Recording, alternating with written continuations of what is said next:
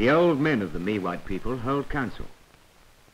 The tribe is directed by the old men, who are leaders and are treated with great respect. When they become too old to fend for themselves, they take young wives to look after them.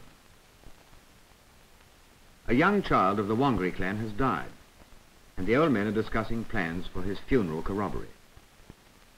An Aborigines funeral takes place at two ceremonies, one at death and the second a good time later, when food gathering brings the clan that way again. The old men are also discussing the second ceremony of an adult who died some time ago. The burial ceremony takes place at no special time, but is used as an excuse for celebration.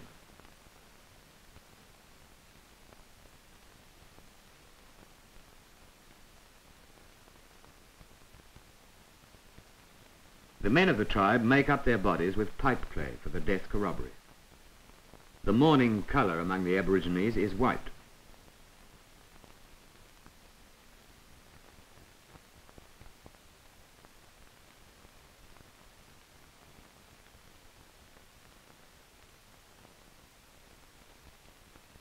The scars on their chests are their initiation marks.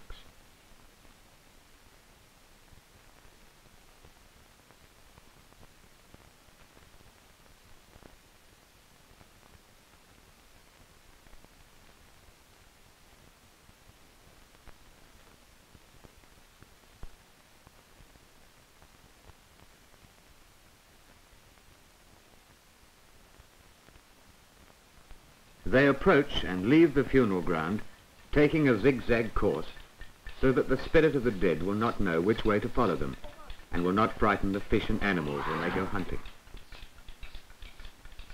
The first ceremony is for every initiated member of the clan to placate the spirit of the dead, so that the spirit shall do him no evil. Their gaiety is largely bravado in the face of the unknown.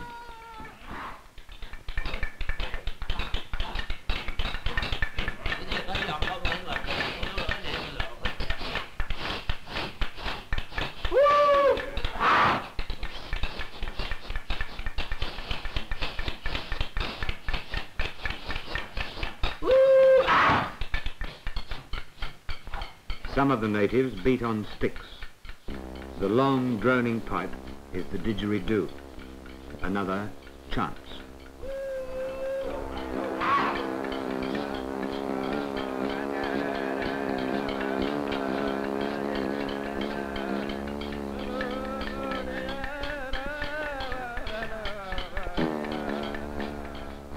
All the mourners are painted except the father.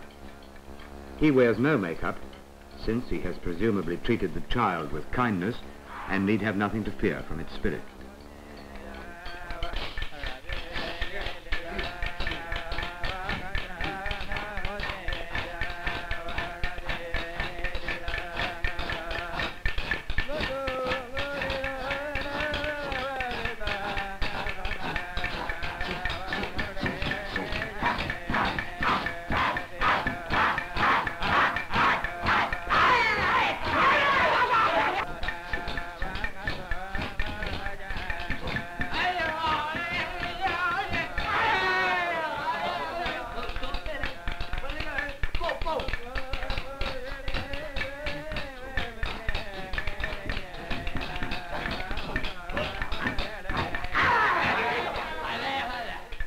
The body of the infant, wrapped in paper bark, is lifted onto the platform, where it will be left to decompose.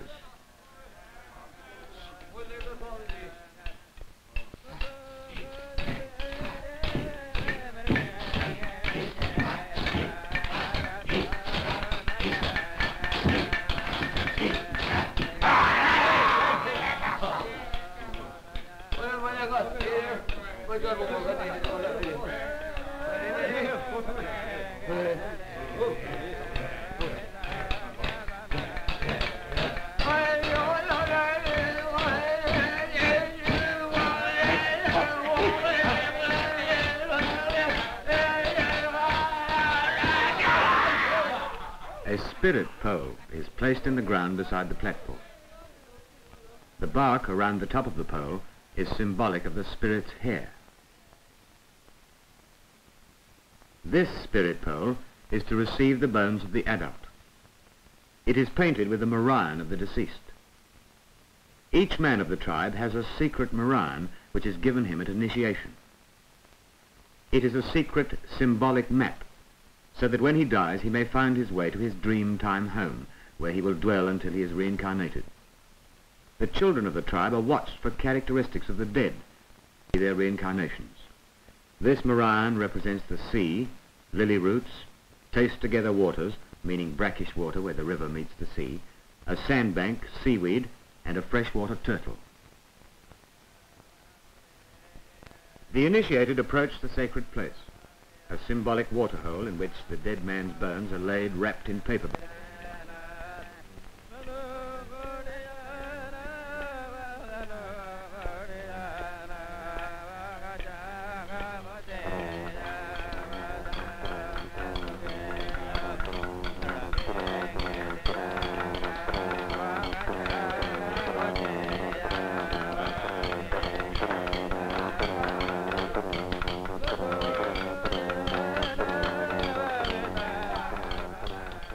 They dance round the bones and spear them to frighten away the spirit of the dead man.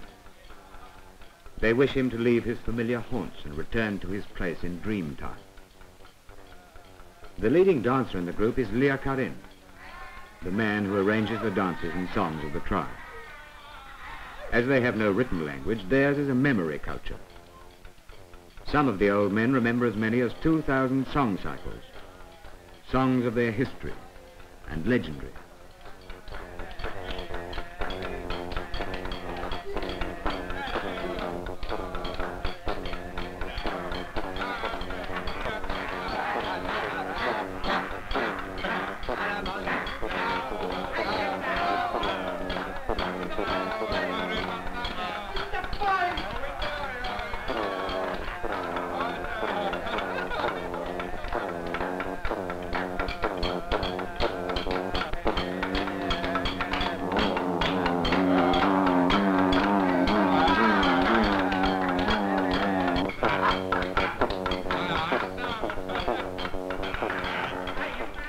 The biting bag the native holds in his mouth has strong magic powers. In it is often kept the dried blood of the deceased.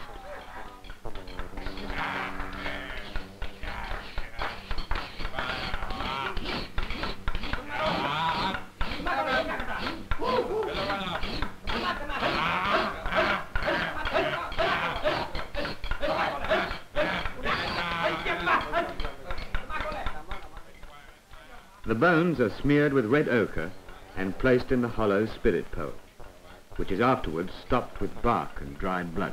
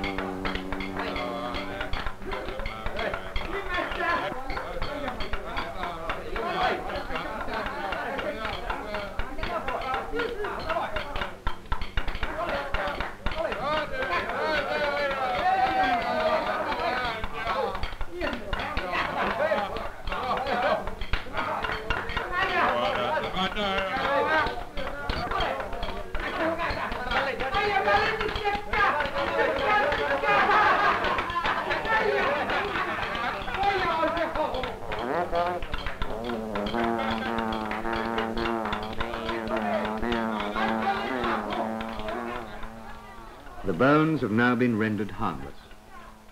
No spirits will come back to haunt the Wangari folk.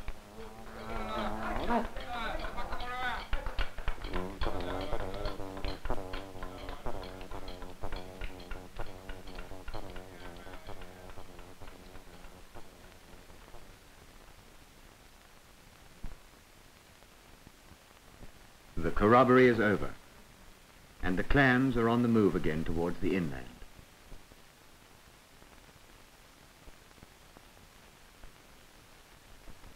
There, the smoke wisps of their fires can be seen today. There, they will live and hunt and laugh as they have for centuries. These, the first Australians.